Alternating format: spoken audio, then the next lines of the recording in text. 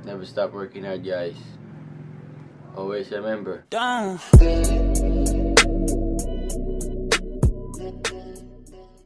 Hey, yo, good morning, people. What's up?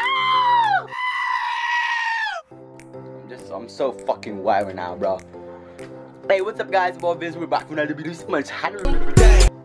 Before we started, let me give you some amazing montages for your good vibing day, and let's get started.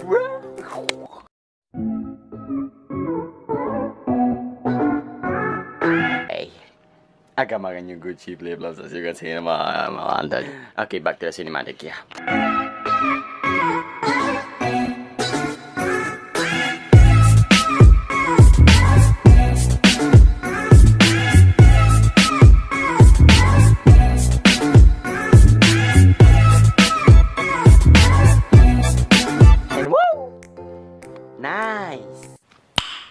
Nice. Look shit at this fucking. Okay, so let's jump for today's video. Meron po akong isang inspirational message para sa mga kapwa ko Filipino naging gusto rin maging YouTuber tulad ko. I only have 15 subscribers, but it's amazing para sa akin. Love na love ko sila. So let's jump to the topic, guys, and hope you like it. Enjoy. Sa buhay, hindi lahat ng bagay madali. Hindi lahat ng bagay makuha mo sa isang iglap lang. Kailangan mong pagtrabahuan, pag-igihan, at ibuhos lahat ng galing at lahat ng makakaya mo para makuha mo. Ito ang inspirational message ko para sa inyo. Watch this. And rolling.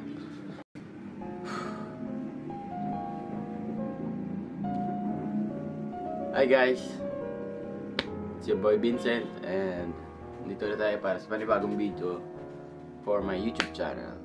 So sa ngayong video siguro prefer ko na lang mag-tagalog para maintindihan din ng mga kapwa Pilipino.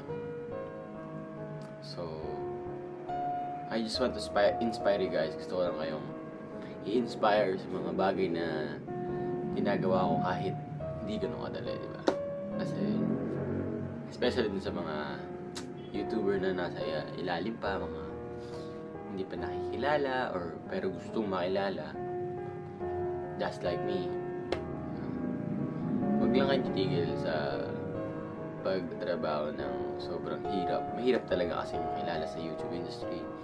Mahirap kasi marami nang nakakilala sa YouTube.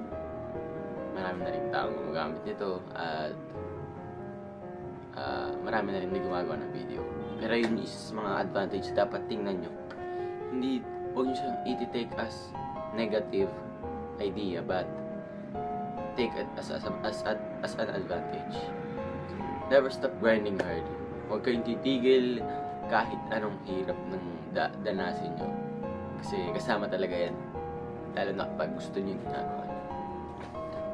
Bakit ganito ako magsalita? I'm just 16 years old na parang kala mo adult na kala mo marami na natutunan sa buhay.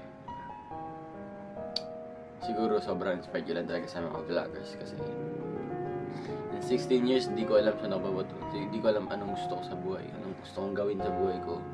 And I finally found this thing called YouTube vlogs. I watched it all.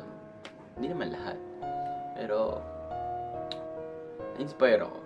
Saying to myself na sana nung simula pa lang inimbisa ko na. Hindi ko agad naisip eh. So that's my fault, diba?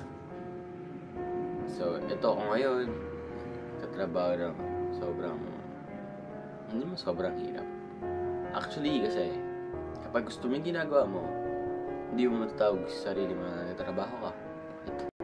Bakit? Nag-i-enjoy ka eh. Tapos sabihin mo nahihirapan ka. Then, find something to work on na hindi ka nahihirapan. Basically, yung mga bagay na gusto mo, yun talaga yung passion mo. Just like me, doing videos. Meron akong 15 subscribers and I'm so happy with that. At least alam kong meron akong 15 tao na tumatanong sa mga videos. I only have 7 videos yet. 7 videos. So this will be my 8th, I guess. So just inspiring videos para sa mga gustong makilala sa YouTube industry na gusto ko lang kayo inspire na. Ito lang gusto kong sabihin. Don't forget to look back for where you've been. I don't lose your sight on your goal. Hopefully, nakatulong ako kahit simpleng chit-chat lang mga beka. Sabi ko, I'm just 16 years old, working hard, dreaming so big, and I'm perfect. One day, alam kong makikilala rin ako sa larangan ng vlog. And I know God is always in my side para gabayan ako. And that's all guys. Sa mga gusto mag-start ng vlog, alam kong maraming may potential dyan sa pag-edit, sa paggawa ng videos, mapa-scripted or not. Alam kong marami talaga. So, never stop working hard guys. Always remember, just be yourself. Never imitate somebody. Just to be known. And that's all for today's video guys. And as always, don't forget to be thankful, bro. Peace.